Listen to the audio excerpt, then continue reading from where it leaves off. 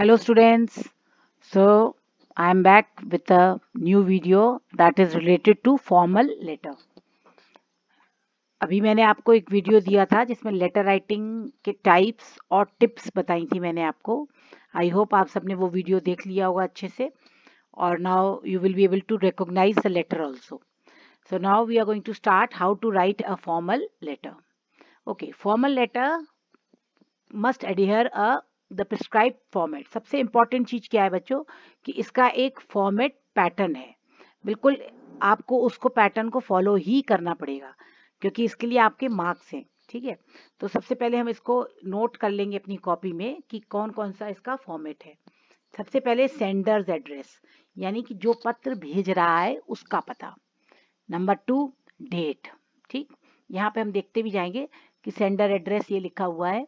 ठीक, 50C पुष्प विहार new Delhi, ये सेंडर एड्रेस. आप एक चीज और नोट कर रहे होंगे कि सब कुछ इसमें लेफ्ट साइड है ना, कुछ भी राइट साइड नहीं है. देखा बच्चों, तो ये चीज को आपको ऐसे ही लेटर लिखना है और हर एक के बाद एक एक लाइन को छोड़ना है. फिर डेट, देखो डेट आ गई, एक लाइन छोड़ी उन्होंने, फिर डेट, फिर एक लाइन छोड़ी है, फिर रिसीवर्स एड्रेस, किसको भेज रहे हैं हम, द एडिटर, एडिटर को भेज रहे हैं. सबसे पहले आ रहा है एडिटर का नाम, है ना, फिर उसके कौन सा इंस्टीट्यूट है, कहाँ का है, ये तो इंडिया टुडे का है, टाइम्स ऑफ इंडिया का है, कहाँ पर है, न्यू दिल्ली में. ठीक, फिर उसके बाद आता है सब्जेक्ट. सब्जेक्ट बहुत इंपॉर्टेंट है बच्चों. सब्जेक्ट माने होता है कि किस संदर्भ में आपका लेटर है. ठीक, उसके बाद आता है नेक्स्ट सैल्यूटेशन.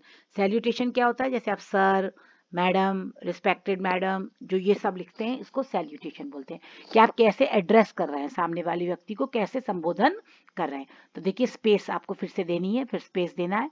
सैल्यूटेशन देने के बाद न्यू लाइन से आपको अपना लेटर बिगिन करना है. फिर आता है body of the letter. Body of the letter जो भी क्वेश्चन पूछा गया है उससे रिलेटेड आपकी बॉडी ऑफ द लेटर होती है. Complementary closure. कॉम्प्लीमेंट्री क्लोजर मतलब क्या होता है कि जैसे आप किसी चीज को, जब लेटर को बंद कर रहे हैं तो आप थैंक यू लिख रहे हैं. क्या लिख रहे हैं, थैंक यू. ओके, फिर योर्स ट्रूली. फिर आप क्या लिख रहे हैं, योर्स ट्रूली. देखो योर्स में अपॉस्ट्रोफी नहीं है, इस चीज को बच्चों आप नोट कर लेना कि योर्स में कभी भी अपॉस्ट्रोफी नहीं लगाना है, ग्रामेटिकली गलत होता है. और सेंडर्स नेम. सेंडर नेम क्या है, कविता खन्ना जैसे है यहाँ पर, तो उसका नाम है. ठीक है, तो आपने देखा कितने पॉइंट हो गए हमारे, 1 2 3 4 5 6 7 8. तो 8 पॉइंट्स हैं जो हमारे फॉर्मेट कहलाती है. क्या कहलाती है ये, फॉर्मेट. और अगर हमने 8 पॉइंट बिल्कुल सही लिख दिए तो फॉर्मेट में हमको फुल मार्क्स मिल जाएंगे. अब हम एक एक करके लेते हैं. सबसे पहले सेंडर एड्रेस को मैं आपको समझाती हूँ. वैसे मैंने आपको वहाँ फोटो में सब दिखा भी दिया है, लेकिन फिर भी दोबारा एक बार समझ लीजिए. One of the most essential component also known as return address, यानी कि अगर आपको पत्र दोबारा भेजना है तो कोई वापस किस पते पे भेजेगा, तो वापस भेजने वाला पता होता है ये. It is the mailing address of the sender. The address and contact details of the person sending the letter are written here. उसके नीचे सीधे आती है डेट. ये आप देख सकते हैं जैसे 16 रिंग रोड नागपुर. ठीक है, ये हो गया सेंडर एड्रेस. उसके नीचे आ गई डेट. डेट लिखने का भी पैटर्न है, आप किसी भी तरह से डेट को लिख सकते हैं. जैसे आप डेट मंथ ईयर या मंथ डेट ईयर, कोई भी पैटर्न को आप फॉलो कर लीजिए, सब सही है. ओके, तो ये सेंडर एड्रेस क्लियर हो गया बच्चों, first point. Second, receiver address. Receiver address को समझना बहुत जरूरी है क्योंकि इसमें सबसे पहले हम किसका लिखते हैं, डेजिग्नेशन. सबसे पहले क्या आता है, डेजिग्नेशन, यानी किसको लिख रहे हो आप, इंस्पेक्टर को लिख रहे हो, डायरेक्टर को लिख रहे हो, प्रिंसिपल को लिख रहे हो, मैनेजर को लिख रहे हो, किसको लिख रहे हो. तो सबसे पहले डेजिग्नेशन, इसको बोलते हैं डेजिग्नेशन, पद. पद के बाद आता है हमारा नीचे उसका नेम ऑफ द ऑर्गेनाइजेशन, की कौन सी ऑर्गेनाइजेशन है वो पद पे है. जैसे प्रिंसिपल है तो किस स्कूल का प्रिंसिपल है, मैनेजर है तो किस बैंक का, किस फर्म का. ठीक है ना, फिर उसके नीचे उसका एड्रेस. पिन कोड भी आप दे सकते हो, कंट्री का नाम भी दे सकते हो. अगर विदेश में कहीं लिख रहे हो तो पिन कोड बहुत जरूरी है देना, और इंडिया में तो वैसे इतना नहीं है, लेकिन फिर भी अगर आप पिन कोड भी दे दें तो बहुत अच्छा रहता है. तो ठीक है बच्चों, ये हो गया रिसीवर्स एड्रेस क्लियर. तो ये 2 पॉइंट हमारे बिल्कुल क्लियर हो गए. तीसरा हमारा आता है सब्जेक्ट. सब्जेक्ट जो होता है वो ये बताता है कि किस संदर्भ में आपका लेटर है. जैसे कि आप एक लेटर, कंप्लेंट लेटर लिख रहे हो तो रिगार्डिंग कंप्लेंट. इंक्वायरी लेटर है तो इंक्वायरी, तो किस रिलेशन में आपका लेटर है. लेटर टू एडिटर है ना. या जो सब्जेक्ट मतलब होता है कि आपका विषय क्या है आपके पत्र का, तो ये बताना बहुत जरूरी है. तो इसमें पूरे लेटर का एक ग्लांस आ जाता है, एक नज़र में आपके लेटर को हम समझ सकते हैं। तो बच्चों इसमें दो तरीके हैं लिखने के, या तो आप रिगार्डिंग लगा के हमेशा लिख दीजिए सब्जेक्ट, जो सब्जेक्ट जो थीम है लेटर की उसको रिगार्डिंग के बाद लिख दीजिए, जैसे regarding complain of so and so, regarding problem in this thing, या रिगार्डिंग इंक्वायरी, रिगार्डिंग ये है ना, या आप इस टाइप से लिख सकते हैं इंक्वायरी अबाउट CAT यानी कैट कोचिंग क्लासेस, ऐसे भी। तो ये सब्जेक्ट अपने आप में बहुत इंपॉर्टेंस रखता है। फिर आता है सैल्यूटेशन, ये एक कस्टमरी ग्रीटिंग है, जो हम अपने जिसको लेटर लिख रहे हैं उसको हम कैसे ग्रीट कर रहे हैं, कैसे उससे बातचीत शुरू करेंगे, सीधे थोड़ी कर देंगे कि हेलो हाय, ऐसे थोड़ी।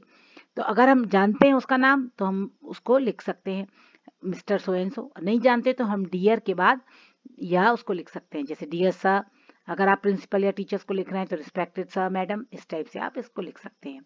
अगर जेंडर आपको कई बार नहीं पता होता है ना, तो जेंडर नहीं पता है तो आप डियर सर डियर मैडम कुछ भी लिखेंगे वो सही हो जाएगा। ओके, इसमें कोई ऐसा हार्ड एंड फास्ट रूल नहीं है, एक फॉर्मल है ये। ओके, नेक्स्ट हमारा आता है अब बॉडी ऑफ द लेटर, सबसे इंपॉर्टेंट पार्ट है। फॉर्मेट नंबर 1 पे, नंबर 2 पे बॉडी ऑफ द लेटर होती है। बॉडी ऑफ द लेटर जो है वो बहुत इंपॉर्टेंट होती है। It should be very short, बहुत शॉर्ट में होनी चाहिए, बहुत लंबा चौड़ा नहीं लिखना है, क्लियर होना चाहिए, लॉजिकल होना चाहिए। लॉजिकल मतलब फैक्चुअल होना चाहिए, साइंटिफिक बेस्ड होना चाहिए। ये नहीं कि आपने इधर उधर पहले ही उसका वो बता दिया, फिर पहले कारण बता दिया फिर सोल्यूशन नहीं बता रहे हैं, या पहले सोल्यूशन बता दिया फिर कारण बता रहे हैं, ऐसा नहीं। सिर्फ लॉजिकल होना चाहिए आपका लेटर। आप देखो इसको 3 पार्ट में, सबसे पहले इंट्रोडक्शन, इसको आप समझ लीजिए बच्चों, that state the main point. पहले आपको मेन पॉइंट बताना है कि आप लेटर क्यों लिख रहे हैं, main point. I want to inform you about the bad condition of roads, ये मेन पॉइंट हो गया। अब मिडिल में आप क्या लिखते हैं, मिडिल पार्ट में सपोर्टिंग पॉइंट्स, कि आपने लिखा बैड कंडीशन ऑफ रोड, तो क्या सपोर्टिंग पॉइंट्स है, there are lot of ditches, है ना, the road is broken, the tar has come out, there are big big ditches. तो ये सब चीजें जब आप इसमें उसका लिख रहे हैं तो सपोर्टिंग पॉइंट्स लिखेंगे। And details to justify the need and importance of letter, और आप क्यों लिख रहे हैं लेटर, उसका क्या महत्व है और क्या जरूरत है लिखने की, इस चीज को हमें हाईलाइट करना है। और लास्ट में थर्ड पार्ट में कंक्लूजन में हम रिक्वेस्ट करते हैं कि जो भी हमने उसमें, अब मैं आपको बताती हूँ जो हमेशा भाषा, kindly look into the matter and do the needful, ये कंक्लूजन होता है हमारा कि kindly look into the matter and do needful, ये हमारा कंक्लूजन हो गया। तो फर्स्ट पॉइंट में इंट्रोडक्शन में हम पहले मेन पॉइंट बताएंगे, मेन थीम बताएंगे कि क्या समस्या है, क्यों हम ये लेटर लिख रहे हैं, क्या टॉपिक है हमारा। फिर सेकंड वाले में हम उससे सपोर्टिंग चीजें बताएंगे, उसके प्रॉब्लम्स और सोल्यूशंस भी हम चाहें तो वहाँ पे सजेस्ट कर सकते हैं कि आप ये सोल्यूशन है ये कर दीजिए। और लास्ट में हम रिक्वेस्ट करेंगे कि हमने आपसे जो ऊपर बताया है उसको करने की कृपा करें। ओके बच्चों, तो ये बॉडी ऑफ द लेटर को 3 पार्ट में आप डिवाइड कर लीजिए। फिर आता है कॉम्प्लीमेंट्री क्लोजर। कॉम्प्लीमेंट्री क्लोजर माने आप हमेशा लेटर में जो भाषा होनी चाहिए वो पोलाइट होनी चाहिए, क्योंकि भले ही आप कंप्लेंट भी कर रहे हैं but your language should be very polite. तो आप योर्स फेथफुली, योर्स सिंसियरली कुछ भी लिख सकते हैं क्लोज करते हुए लेटर को। सिग्नेचर लाइन में, this is the last part, इसमें आप signature, first name second name जो भी आप हैं वो सिग्नेचर कर सकते हैं अपने डेजिग्नेशन के साथ। ओके, अब जो इंपॉर्टेंट बातें याद रखने लायक हैं वो थोड़ा सा नोट कर लीजिए कि colloquial word, short form, slang language नहीं यूज करना है। जैसे आप ऐसे नहीं लिख सकते है ना, ईटीसी नहीं लिखना है, ये शॉर्ट लैंग्वेज नहीं, शॉर्ट फॉर्म्स नहीं यूज करने हैं, ठीक है। कोलोकियल वर्ड्स नहीं यूज करने हैं, यानी देसी भाषा का यूज नहीं करना है, स्लैंग लैंग्वेज का यूज नहीं करना है, क्योंकि you are talking very formally, आप बहुत औपचारिक रूप से किसी ऑफिसर से बात कर रहे हैं या किसी से बात कर रहे हैं, तो आप उसमें अपनी लोकल लैंग्वेजेस को, जो हम बहुत कॉमनली वर्ड्स यूज करते हैं विच आर नॉट गुड, उनको हमें अपने लेटर में कभी भी नहीं लिखना चाहिए, या वार्निंग नहीं देनी चाहिए कि मैं इफ अगर ऐसा नहीं होगा तो I will do like this, ये सब इस टाइप की हमको चीजें अवॉइड करनी चाहिए। The letter must be to the point, precise and clearly indicating the message. आपके लेटर में जो मैसेज है वो क्लियर जाना चाहिए कि आपने क्यों लिखा। और subject line is very important in formal letter. मैंने पहले ही बताया आपको कि जैसे आप मूवी देखने जाते हैं तो आप टॉपिक से, मूवी के नाम से ही आप समझ जाते हैं ना कौन सी मूवी देखने जा रहे हैं, क्या है होगा उस मूवी में, तभी आप जाते हैं देखने। तो इसी तरह आपके लेटर को तभी कोई पढ़ेगा जब उसका क्लियर हो जाएगा कि इस लेटर में क्या है। अब देखो बच्चों, मार्किंग स्कीम बहुत इंपॉर्टेंट है इस लेटर की। मार्किंग स्कीम क्यों? क्योंकि देखिए फॉर्मेट 1 मार्क्स का, यानी कि फॉर्मेट मैंने आपको इसमें बताया ना शुरू में कि 8 पॉइंट्स हैं जिनको आपको बहुत ध्यान रखना है। कंटेंट 4 मार्क्स का है, कंटेंट में मैंने आपको 3 पॉइंट्स बताए हैं। है ना, बॉडी ऑफ द लेटर जो बताई थी। और एक्यूरेसी, एक्यूरेसी माने जो मैसेज आपको देना है वो आपकी आ रहा है कि नहीं आ रहा। और फ्लुएंसी मतलब जो आपकी लैंग्वेज, ग्रामर, स्पेलिंग, वो सब चीज़ें आपकी फ्लुएंसी में आ जाती हैं। तो इस टाइप से आपका लेटर 8 मार्क्स का होता है। तो बच्चों अगर आप ये सारे रूल्स को फॉलो करते हैं तो यू कैन इजीली गेट 7 और 7.5 आउट ऑफ 8 इजीली। ओके, अब फॉर्मल लेटर्स देखो मेनली ये है, कंप्लेंट लेटर होते हैं, एप्लीकेशन होती है, रेफरेंस लेटर्स होते हैं, रिकमेंडेशन होती हैं। रिकमेंडेशन माने किसी चीज़ के लिए आप समर्थन कर रहे हैं। रेजिग्नेशन होते हैं, त्याग पत्र होते हैं, थैंक यू लेटर होते हैं, इंटरेस्ट लेटर्स होते हैं। तो हम आपको जो आपके सिलेबस में है वही लेटर ले रहे हैं। लीव लेटर ले रही हूँ मैं, सबसे इम्पॉर्टेंट कि लीव लेटर सबको लिखना आना चाहिए, क्योंकि आप एक स्कूल में पढ़ते हैं, छुट्टी जाते हैं, तो आपका लीव एप्लीकेशन बिल्कुल सही होना चाहिए। एक इंक्वायरी लेटर में आपको बताने, एक कंप्लेंट लेटर, एक लेटर टू एडिटर, एक ऑर्डर लेटर। तो यही आपके सिलेबस में है। और ये देखिए फिर से यहाँ पे एक फॉर्मेट दिया गया है कि sender address, date, to name, dear sir, subject, introduction, body, conclusion और योर्स फेथफुली। तो बच्चों अगर आप ये फॉलो करेंगे I hope you will get very good marks. Okay, तो सबसे पहले हम लीव लेटर लेते हैं। ये जगह कम थी इसलिए मैंने ये इसका लास्ट पोर्शन या ऊपर लिया है, इसलिए अलग पेज पे नहीं लिया, नहीं तो फिर वो कंफ्यूजन रहता बच्चों को समझाने में। ओके, तो देखिए लीव लेटर में सबसे पहले हमने अपना पता लिखा, ये हमारा पता है, ये हमारा पता है 304 wind towers, hill side, Sydney. Sydney का मैंने पता लिया, इंडिया का नहीं लिया पता। ओके, डेट मंथ और ईयर इसमें लिखेंगे, जैसे जो भी डेट है। To the principal, Sydney grammar school, Sydney. ठीक है, तो यहाँ पे आप लिख सकते हैं अपने स्कूल का नाम और जगह। Subject, leave letter for sister marriage या सिक लीव। अब जो भी कारण आपको पूछा गया हो, अगर आपको बीमारी के लिए छुट्टी लेनी है तो आप सिक लीव लिखेंगे, और अगर बहन की शादी के लिए या भाई की शादी के लिए या कोई और कारण भी दे सकते हैं आप, तो उसके लिए आप ऐसे लिखेंगे।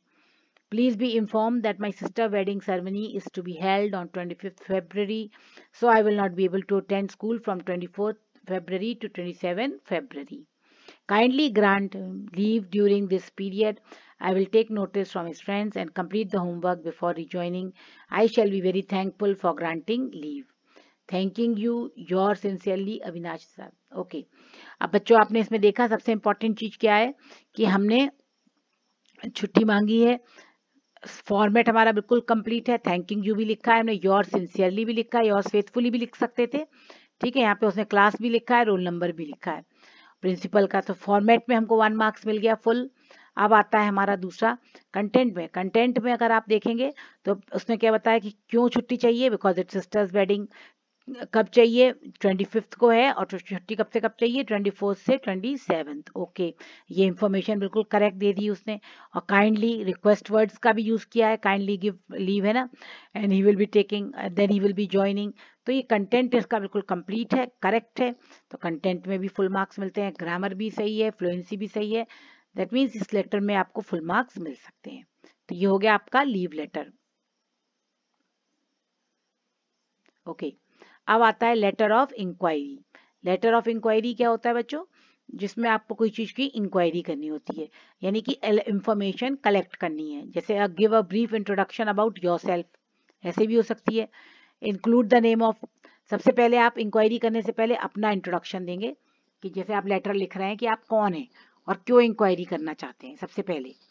दूसरा, नेम ऑफ ऑर्गेनाइजेशन, कि आप कहाँ से हैं, क्यों आप कर रहे हैं इंक्वायरी, है ना। जैसे सपोज आपको कोई कोटेशन कलेक्ट करना है, या आपको कोई सामान खरीदना है, तो आप किसी शॉपकीपर से पूछ रहे हैं कि भैया आपके यहाँ ये सामान है, तो आपको क्यों बताएगा। तो पहले आप बताएंगे कि ओके मैं ये हूँ, यहाँ पढ़ता हूँ, मुझे इस स्कूल में ये चीज़ चाहिए, और मैं कौन से स्कूल में पढ़ता हूँ ये भी बताएंगे तो और अच्छा रहेगा। फिर provide clear details about the area of inquiry, किस चीज़ के बारे में आप इंक्वायरी कर रहे हैं वो डिटेल बताइए। Present your queries and doubt, और अपने आप को क्या डाउट है, आपको क्या क्या चीज़ें आप और जानना चाहते हैं वो भी बताइए। Mention the deadline by which you need the information, और डेडलाइन जरूर बताइए कि आपको कब तक ये इंफॉर्मेशन चाहिए। ओके, जैसे एक एग्जांपल है, ये देखिए सबसे पहले हमने सेंडर्स एड्रेस है, फिर डेट है, फिर रिसीवर जिसको भेज रहे हैं वो उसका सेंडर्स का है, सॉरी ये रिसीवर था ये सेंडर है, फिर डियर सर ये सैल्यूटेशन हो गया, ये सब्जेक्ट हो गया। Enquiring about cat coaching classes. Okay, अब देखिए इसमें हमने this is with reference to, अगर आपने एडवर्टीजमेंट पढ़ के दिया है तो आप एडवर्टीजमेंट का रेफरेंस दे सकते हैं। ये एक तरीका होता है कि अगर आपने अखबार से कहीं से इसके बारे में जानकारी ली है थोड़ी सी और आप और जानकारी चाहते हैं तो आप उसका रेफरेंस दे दीजिए। तो ये लैंग्वेज को आप नोट कर लीजिएगा। This is with reference to your advertisement in the times of India for cat coaching classes. I have, अब अपना इंट्रोडक्शन देना है पहले। I have pass the BSc degree examination with statics as the main subject. I am keen on joining your institute for the coaching classes. Kindly let me know about the procedure of applying for the qualifying test and its date. I would also like to know the duration of the coaching program, the duration, the number of classes per week, along with available mode of classes. Information about the fees payable, study material is highly appreciated. Could you please send me a copy of your prospectus? I would like to enroll as soon as possible. Your early response will enable me to decide fast. Thanking you with regards XYZ. तो बच्चों आपने देखा इसमें पहले अपना introduction दिया कि मैं कौन हूँ, क्यों चाहता हूँ इन्फॉर्मेशन और क्या क्या इन्फॉर्मेशन चाहिए, और एक एक इन्फॉर्मेशन को माना गया। तो ये हो गया आपका इंक्वायरी लेटर। ओके, अब हम आते हैं कंप्लेंट लेटर पे। कंप्लेंट लेटर में आपको क्या चीज़ों पे बहुत ध्यान देना है। सबसे पहले one must clearly provide the detail of the problem. सबसे पहले डिटेल आपको प्रॉब्लम की देनी है कि आपको प्रॉब्लम क्या हो रही है। ठीक, tell what action you want, फिर क्या एक्शन आप चाहते हैं। तो बच्चों इनको स्टेप्स को नोट कर लीजिए। कंप्लेंट लेटर में बहुत लॉजिकल होना चाहिए आपका लेटर, बहुत साइंटिफिक होना चाहिए। ऐसे नहीं कि पहले आपने लिख दिया कि ये एक्शन होना चाहिए और फिर आप लिख रहे हैं कि क्या प्रॉब्लम है। तो पहले आप सबसे पहले प्रॉब्लम बताइए, फिर उसके ऊपर क्या एक्शन होना चाहिए। फिर provide information like date of arrival of order, फिर आप इंफॉर्मेशन दीजिए कि आपको कब ये ऑर्डर मिला, ऑर्डर नंबर क्या था, डिटेल उसकी सब कुछ क्या है, ये सब बताना बहुत जरूरी होता है। फिर डेडलाइन, आप उनको एक डेडलाइन दे सकते हैं कि आप इतने तारीख तक मुझे इसके बारे में बताइए। आप उसमें अटैच कर सकते हैं कॉपी, यानी कि जो बिल उसको आप लगा सकते हैं, है ना, जिससे आपको कंप्लेंट इशू हो जाए। और you have to be polite, use polite but assertive words. Pressure देने वाले वर्ड्स यूज करिए लेकिन पोलाइट होने चाहिए। नेवर एक्सक्यूज और make any allegation by self, और दूसरे पे इल्ज़ाम मत लगाइए या कोई बहाना मत बनाइए। ठीक है, तो ये बच्चों ये कुछ इसके रूल्स हैं जिसको आपको फॉलो करना चाहिए कंप्लेंट लेटर। ओके, अब आप देखिए जैसे new business world ring road Delhi, ये हो गया जिसको हम जो भेज रहा है लेटर आप जैसे है ना। फिर नवंबर ये डेट हो गई, ये मैनेजर पद है, ये उसका इंस्टीट्यूट जो है दुकान, और ये उसका। फिर ये का subject complaint against order number, ये ऑर्डर नंबर उसने दिया था, हमने उसी के अगेंस्ट कंप्लेंट कर रहे हैं। This is with reference to order number ये place on November 17। The order consist of letter head and business card. किस चीज का ऑर्डर था, लेटर हेड और बिजनेस कार्ड का। As per agreement we were promised of receiving the order latest by November 22. First of all, the order did not reach in time. क्या complaint है आपकी, किसके बारे में थी ये बता दिया, अब क्या कंप्लेंट है ये बता रहे हैं कि आपको इस टाइम में। Also the quality of the paper and design selected of business card is not matching with the selected one, यानी कि जो आपने ऑर्डर दिया था वो ऑर्डर नहीं है। We have faced a lot of embarrassment and inconvenience and our reputation is at stake in the eyes of our clients. देखिए ये वर्ड्स कितने प्रेशराइज करने वाले हैं कि हमको बहुत बेइज्जती महसूस हो रही, शर्मिंदगी लग रही, एम्बेरसमेंट माने शर्मिंदगी लग रही, इनकन्वीनियंस माने असुविधा हो रही है, एंड अवर रेपुटेशन, और हमारा सम्मान स्टेक पर है, दाव पे लगा हुआ है हमारी क्लाइंट्स की निगाहों में, यानी जो हमारे क्लाइंट्स हैं वो सब हमको बड़ी शक की निगाहों से देख रहे हैं। तो ये वर्ड सारे इतने इंप्रेसिव हैं, इतने प्रभावशाली वर्ड्स हैं कि जो उस पर प्रेशर डालेंगे, और साथ में ये बहुत ही हम्बल वर्ड्स भी हैं। Kindly ensure that the order will be replace latest by, अब आप डेडलाइन दे दी आपने कि आपको इस तारीख तक इसको रिप्लेस करना है। Fehling which payment will be stop, नहीं तो आप पेमेंट स्टॉप कर देंगे और order will be cancel. I sincerely request you to, देखो ये लास्ट में सम अप जरूर करना है, that I request you to look into the matter and do needful as soon as possible. Thanking you, yours truly XYZ general manager. Okay बच्चों, तब आपने देखा कि बिजनेस लेटर का फॉर्मेट कैसे लिखना है और कैसे। ओके, अब आता है लेटर टू एडिटर, जो सबसे ज्यादा 10th क्लास में आता है कि आपको लेटर को, एडिटर को लेटर लिखना है। आपको जैसे हेल्थ एंड हाइजीन के ऊपर है या आपको कोई भी टॉपिक पे आप अखबार में अपनी न्यूज़ छपवाना चाहते हैं, तो आप कैसे लेटर लिखेंगे। तो पहले आप अपना पता लिखेंगे, फिर डेट लिखेंगे, है ना, फिर उसके बाद सेंडर को टू द एडिटर, ये है। फिर वाटर कंजर्वेशन, आपका टॉपिक क्या है, किस टॉपिक पे आप लिख रहे हैं आर्टिकल, तो water conservation. Respected sir, hello, है ना। रिस्पेक्टेड सर लिख रहे हैं, I am Sheila, student of SM public school, Delhi 10. I am writing this letter with concern regarding the poor condition of road. ठीक.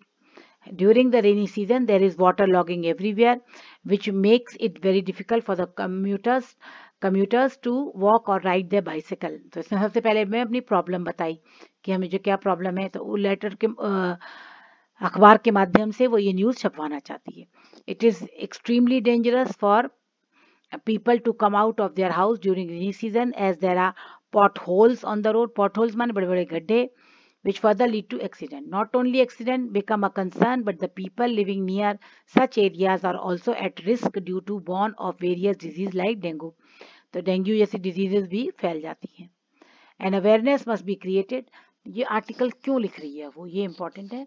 Must be created regarding this condition. So it is my humble request that you highlight this issue in your newspaper and spread awareness among the public. बच्चों इन lines को आप note कर लीजिए कि जब भी अगर लेटर टू एडिटर आता है और आपको आर्टिकल छपने के लिए देना है तो आप ये लैंग्वेज का यूज कर सकते हैं, है ना. Media is a powerful tool these days.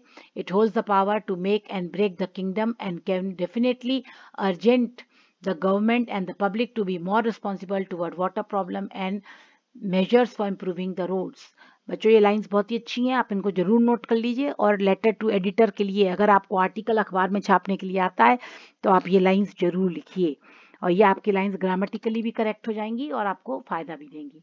Then awareness, यानी कि एक अवेयरनेस लोगों में जागरूकता लाई जाए इस कंडीशन के बारे में. और ये हाईलाइट द इशू, ये आप अपने अखबार में हाईलाइट करेंगे इस इशू को. मीडिया बहुत पावरफुल टूल है ना. It holds the power to make and break the kingdom, ये राज्य को बनाता और गिराता है मीडिया. तो डेफिनेटली अर्जेंट, गवर्नमेंट को अर्जेंट लगेगा और इस पे लोग प्रॉब्लम को सॉल्व करेंगे. I hope you will consider this small respect and take action on it. Thanking you in anticipating. Anticipating एक अच्छा वर्ड है. थैंकिंग यू लिखने के साथ आप इस वर्ड को यूज कर सकते हैं, in anticipation. Okay, your sincerely Sheila. तो बच्चों लेटर टू एडिटर बहुत इंपॉर्टेंट है, आपके सिलेबस में भी है. एक और मैंने लेटर टू एडिटर इसीलिए दिया है क्योंकि देखिए ये बहुत इंपॉर्टेंट है. इसमें आपको सबसे पहले अपना पता, फिर डेट, फिर किसको लिख रहे हैं वो, फिर subject. Creating awareness toward health and hygiene. Sir, through the columns of your esteemed newspaper I wish to draw the attention of the youngsters towards the negligent attitude of people towards basic health and hygiene. The villagers are not paying attention to sanitation and personal hygiene, which is leading towards ill health.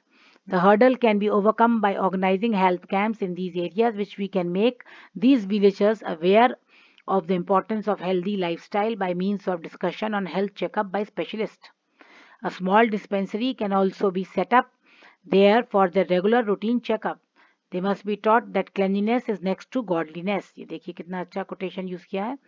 I invite youngsters through this letter of mine to volunteer their names so that we can put our plan into action. A little effort on our part will save these villagers from contracting serious disease. Thanking you, yours sincerely, Anita.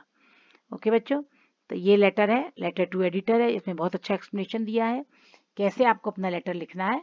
ये हो गया.